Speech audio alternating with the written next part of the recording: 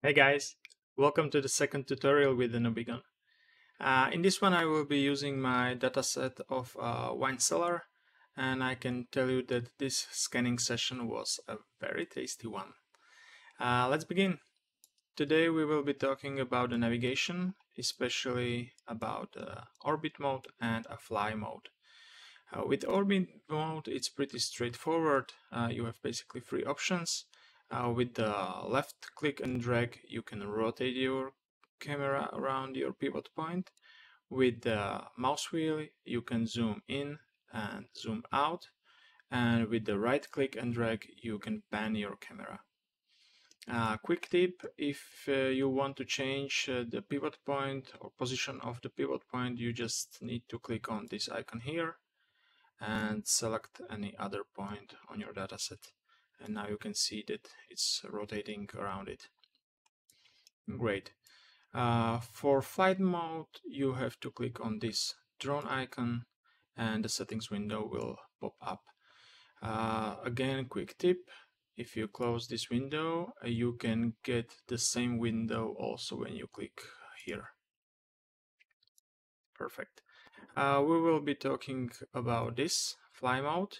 I will just mention that there is also a walk mode, which will be a part of a separate tutorial, which I'm really looking forward to.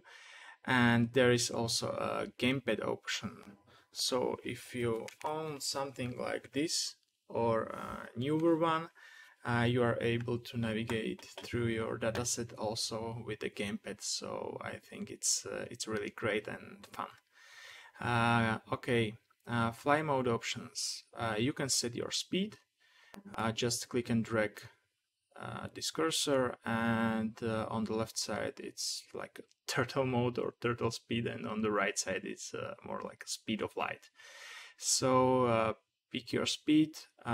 Just think about the characteristics of your dataset and choose your speed accordingly. With move direction you have two options: parallel to Earth and look at. With parallel to Earth it's more like moving on a drone when you're sitting on a drone and you're trying to move. So you will be using your mouse and a keyboard.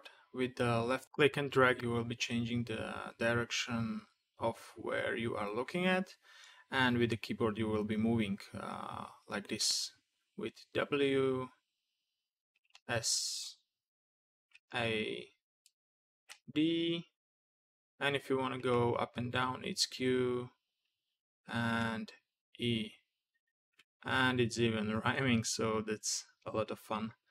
The second option of a fly mode and the move direction is look at.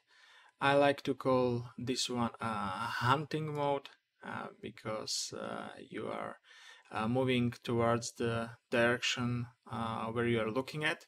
Again, with the mouse you will be changing the direction of your side or what you are looking at, and with keyboard you will be moving, and then it looks like this.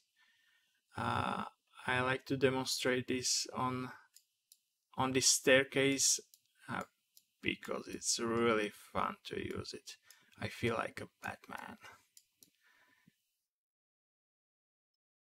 Great, guys. I hope this was helpful. Thank you very much for watching, and I am looking forward to the next part. Bye.